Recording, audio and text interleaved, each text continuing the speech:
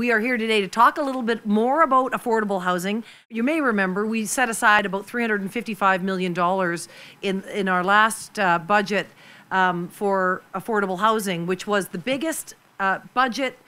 ever set aside for affordable housing in British Columbia. Well, today we are going to add another $500 million to affordable housing in British Columbia to support seniors, to support students, to support single parents, people who are low and moderate income